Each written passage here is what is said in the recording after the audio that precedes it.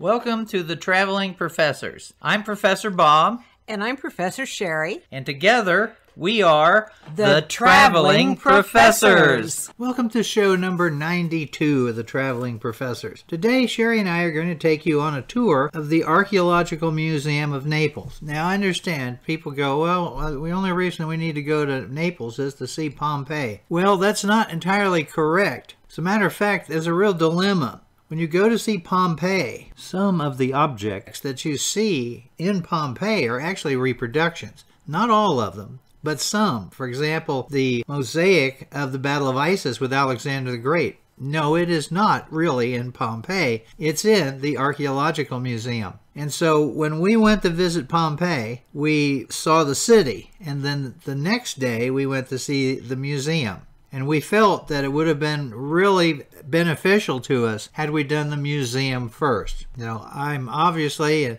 Sheri would back me up on this, suggest that if you're going to go to Pompeii, stay long enough in Naples to go to the Archaeological Museum, because this is one of those cases where this monstrous museum is full of all this art from Pompeii with explanations. It has stuff from Herculaneum. But one of the neatest sections is the material from the Villa of the Papyri, which is just stunning. So make your way to the museum and enjoy it. But it is, I would spend the whole day there. We were there about 8 hours, I think, and had lunch there, and then had a late lunch later on. And we still missed a lot of the material. It was just overwhelming. So let's start our little tour. Now, getting to the Museum of Archaeology is pretty easy. It's right on the main stretch of metro. You can get there from several different directions, so no matter where you stay, you can get there. And we just simply walked across the street to the Dante Metro, and it's the next stop going north. Got out and walked to the museum. You could easily have walked from where we were as well. Here's a view of the museum from its exterior, from across the street. And then here's a view of it as you're heading into the main entrance. And on the ground floor, you have all the amenities for the museum and what have you, but you have all of these other galleries, and just an idea of the size of the galleries. They have art everywhere.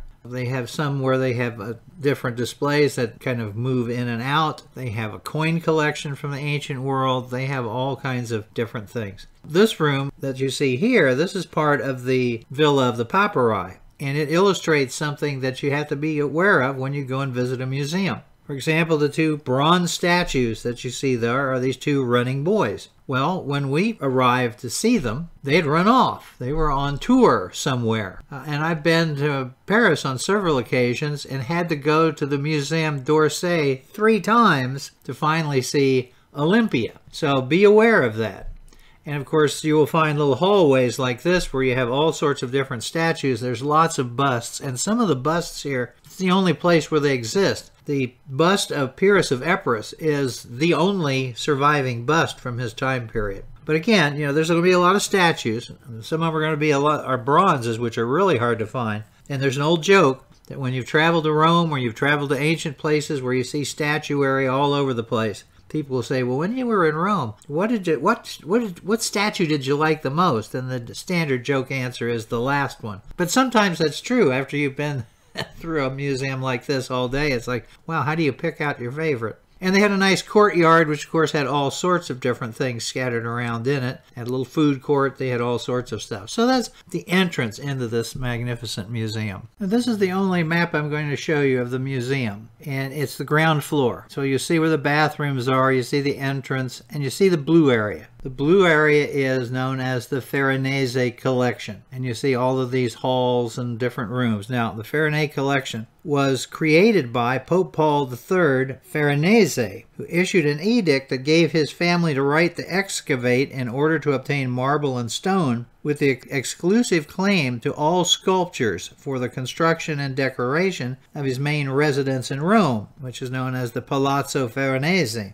Today, it's the French Embassy. So this begins the collection of it. And the first object you're going to see, we walked all the way down to the end of this hall because it was so stunning. It's called the Veronese Bull. It was discovered in 1545 in the baths of Caracalla. Now, the family eventually ended up with over 400 of these various types of statues and art from the old palace of Nero and from Caracalla's palace. So Here's a nice long hallway, which has, of course, all of this different art. And I'm just going to show you a few pieces. But let's walk down to see the Veronese bull. And you can see how spectacular it is. Remember, this is carved out of one single block of marble. This is the front view of it. And then here's the side view of it. Now, they found it in Rome, and then they transported it down to Naples to be part of one of the palaces they had there. Here's the back side. It gives you a good idea of the size of it compared to a human being. Now, this has been restored frequently, and one of the first restorers was Michelangelo. He did some work on it for the Pope. And then here is the final side of the Veronese bull. Just absolutely, unbelievably spectacular. Now we just start wandering through the various exhibits in the Veronese section. Here we have a statue known as the Two Tyrannicides of Athens. The gentleman you see here is Aristogenitor, who is there in person, but you notice there's somebody missing. There's supposed to be another statue, that's Harmonius. He's on vacation to another museum. Then we have the beautiful Ephesian Artemis. And then here's a side view of her as well. Some people look at those and say, well, those are breasts. They're more than likely bull's testicles, which would have been put on a rope and tied around her. This is known as Meleager. Now, this is not propylite. This is red limestone from Rhodes. Now, this is a 1st century copy. The original was done in the 4th century BCE by Scopas of Paros. You'll have a lot of Roman art that is a copy of a Greek piece of art that no longer exists. This is propylite, and this is Apollo with a lyre, and it's a 2nd century AD statue. And then we have Eros with a dolphin, and this is a little closer view of it from one side and then the back side of it. The Hellenistic Greeks loved dolphins, and so you'll find them all the time, particularly around Ephesus. Now we come into a hall which is full of statues and busts. So here we have this statue of Agrippina, been sitting in whatever, more than likely a palace. There's the back side of it. And then here we have good old Hadrian. Now, Hadrian is an interesting statue. The body is another person. The head is Hadrian's. This is something that's very typical of Roman art during the Empire period. That is, they would have bodies and torsos and things, and the heads were interchangeable. So when you have a change of leader, you can change the head. And here we have two busts. The one on the left is Caracolla. That's a pretty famous one. If you had any history books from Rome, you usually see that. The other one is Septimus Severus. And then we end up with Homer. So this is a nice bust of Homer. This is a double-sided statue. You see two different people. And if you look at the two people, the one on the right is Herodotus, and the one on the left is Thucydides, the two great historians. And then we come to Venus Callipygia, which means Venus with the beautiful buttocks, translated from Greek. It is an original one from the 2nd century BCE. And then we go out and we have this magnificent stone sarcophagus. And it's supposed to show Hercules drunk in a procession to Dionysus. So here's one side of it. You kind of see Hercules in the middle, getting about ready to fall over. And then here is the other side of the sarcophagus. Well, now it's time to go up to the mezzanines and visit the Cabinet of Secrets, or the Secret Cabinet. On the way by, we pass these two beautiful bronze statues. One of them is the Emperor Augustus on the left, and the other is his wife Livia. And I don't believe Livia has ever been better portrayed. And then here we come to the magnificent staircase that leads you from the ground floor to the mezzanine level up to the 1st floor. I'll show you the statue on our way down because it's not ancient. When you get up there, one of the rooms is a coin room. And here you see basically a safe. They found this, and inside of it was a lot of coinage. Here we see the solid silver bracelet. And when you talk about finding a hoard of money, here's an example. This was inside the chest, a hoard of gold Roman coins. They also found silver coins, and these are the Byzantine gold coins. They had a nice selection where they showed the different emperors and what the coins looked like. Well, here's what everybody's been waiting for. The Cabinet of Secrets. Here's the way it looks. Remember this, when this museum was built, this was quite risque. Well, Pompeii is it's a pleasure town, so there are brothels and all sorts of other things, and so it's a very erotic art all over the place. So when you go inside, you'll find various mosaic erotic art. Here's Sheri looking at some of them. And here's some of the tamer ones. And here we have a little nice male and female. And then at the end of the hallway, this is Venus and the half shell. This is the birth of Venus. Here we have a nice little couple in the room. There's Sheri down the end of the hall where Venus is behind her. And then eventually you turn through one section and you're in Peniscopia. These are various types of lighting with flying penises. Actually, flying penises is a motif you find all the time for fertility. People used to wear necklaces with flying penises on them. Here we have another one, a little close-up of it. Here we have a satyr propositioning a lady who appears that she's not going to be able to do much to turn him down. And then they have an example of what you might have found if you were going through Pompeii. You'd have streets where you would have these penises on them and other mosaics showing what various things might go on in there. So there's a lot of erotica going on in Pompeii. We are now entering one of the most valuable collections in the entire museum. These are mosaics from the House of the Faun in Pompeii, which were excavated from 1830 to 1832. And they depict an Alexandrian palace. These are all, for the most part, Hellenistic themes, particularly from Egypt. So this first one that you see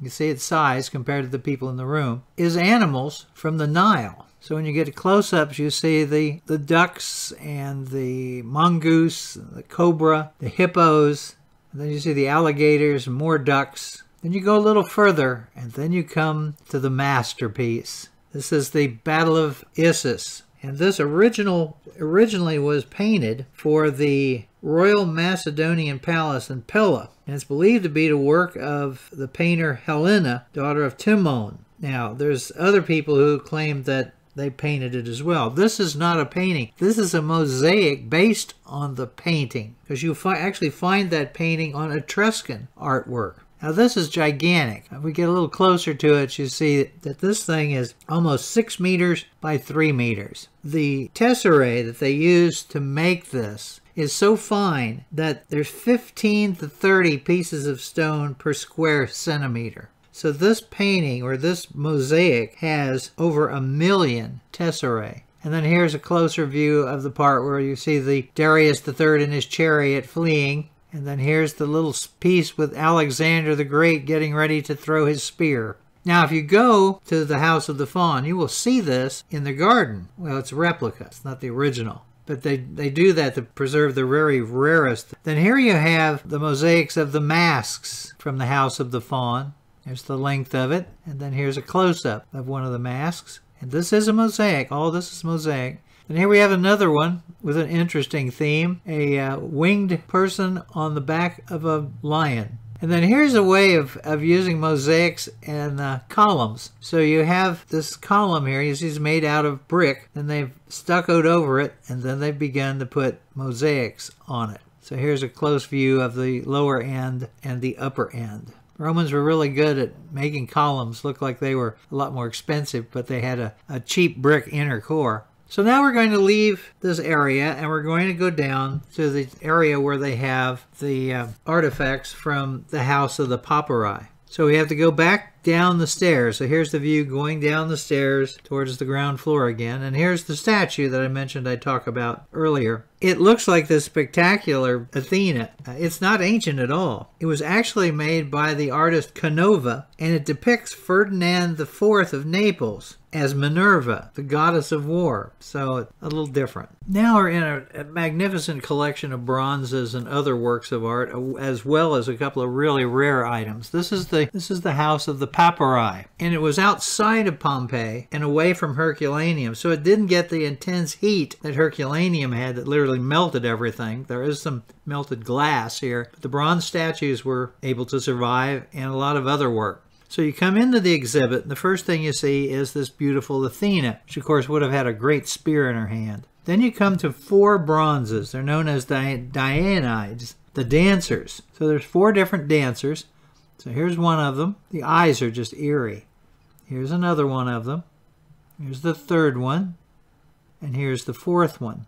Now, if you remember from the beginning, I showed a picture of this room with the two running boys. Well, you can see that they've run completely off by the time we got there. And there was another statue that was missing as well. And while we were here, it was time to do a little dusting. So Athena got a dusting job. This gentleman came in with his ladder and dusted all of the statues that he couldn't reach from the ground. Then this bronze is called Ptolemy Apion.